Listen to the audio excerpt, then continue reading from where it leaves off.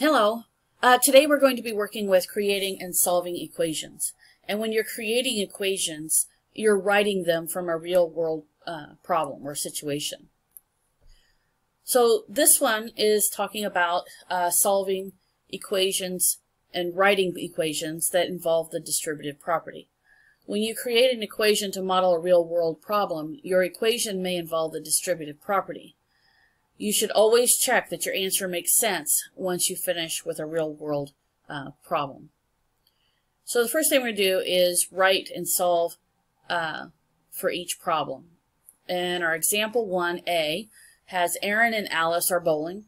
Alice's score is twice the difference of Aaron's score in 5. The sum of their scores is 320. Find each student's bowling score. So what they're wanting is to know, well, first of all, we have to find out what one of their scores is, and that's going to help us find the other. We do know that the sum of Aaron's score and Alice's score is 320. It tells us that right here. We're going to choose a variable for the unknown quantity and then write an equation to model it. And basically, since Aaron's score and difference of Aaron's score, this is telling me that this is the one that I want to use the variable for. And so they're wanting us to use A to represent Aaron's score. And so knowing that the difference of Aaron's score in 5, that's A minus 5. And we know that Alice's score is twice that. So 2 times that. So that's Alice's score. And then we also have Aaron's score by itself. The sum of both of them together is going to give me 320. And so using that information from here, I was able to come up with this equation. Then, just as we've done before, you're going to distribute the two, combine any like terms, and then solve for A. So when we combine like terms, just remember that you have one A and then you're adding 2 A's to it, so altogether you have 3 A's. Okay? Now, way to note if this is going to work is we can plug in the answer, which is Aaron had a score of 110. And if we take 110 and then Alice's score, which is 110 minus 5 times 2, and we add them together, we would get 320.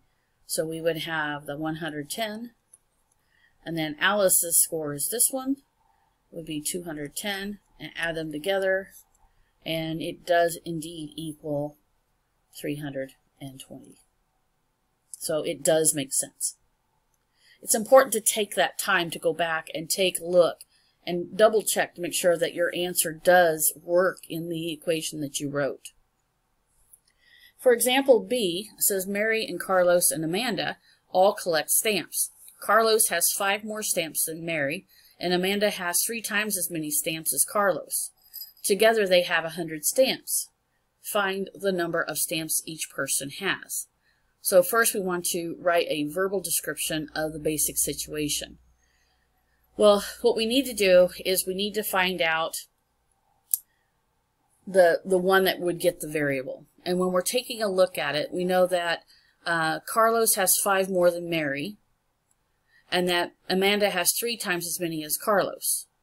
So Mary is really the one that we need to base all our information off of. So when we're looking at this, we want to make sure that this is the one that we're using our variable for. So it says, let S represent the number of stamps that Mary has. Because Mary is S, and we know Carlos has 5 more than Mary, we know that Carlos has S plus 5 stamps. And then for Amanda has 3 times as many as Carlos. So if this is Carlos's,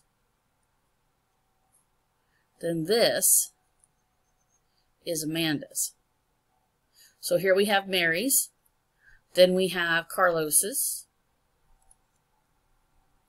and then we have Amanda's, and they've already got the 3 here, so I just have to put the S plus 5 in here. And then all together they had how many stamps? 100 stamps. So we're going to solve the equation. So we have s plus 5 plus 3 times s plus 5. And then altogether that's going to equal 100. I see the parentheses here, so I'm going to distribute first. 3 times s is 3s, and 3 times 5 is 15. And now I'm ready to start combining some like terms. So I have s and s and s. I can combine those three. So I have 3 plus 1 plus 1, that's 5 s's. And then I have 5 and 15. 5 plus 15 is 20. And I'm going to continue bringing this 100 down. If I subtract 20, this gives me 80. And bring down my 5s.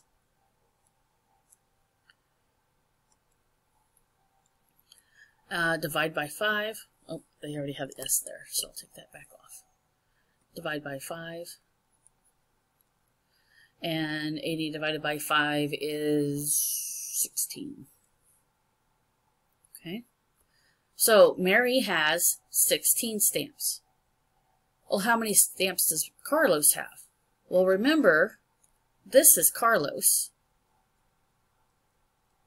He had Mary's plus 5. So 5 more is 21 stamps. And then Amanda has 3 times as many as Carlos. So she has 3 times 21, which is 63. Now, to check and see, does this work? We know that altogether they have 100 stamps, right? So if I take 16 plus 21 plus 63, does it equal 100? And it does. Because if I take 16 plus 21 plus 63, that does equal 100. And remember, this is how many they had altogether.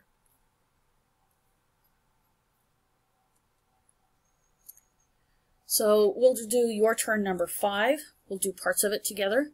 It says, write and solve an equation to solve the problem. A rectangular garden is fenced in on all sides with 256 feet of fencing. The garden is 8 feet longer than it is wide, and find the length and the width of the garden. So when it's talking about it's fenced on all sides, that is talking about the perimeter. And so we know that the perimeter is 256 feet long. It's a rectangle. We also know that we can use these two formulas. 2 times the length plus 2 times the width. Or I can take 2 times the length plus the width. Either one of these works fine. We know that the perimeter is 256. We can use either one of these. Personally, I prefer this one, so let's take 256 equals 2 times the length, this is the length, W plus 8, plus the width, which is W. I can combine like terms. This would be 2 times 2W plus 8 equals 256. I can distribute. So 2 times 2W is 4W. 2 times 8 is 16.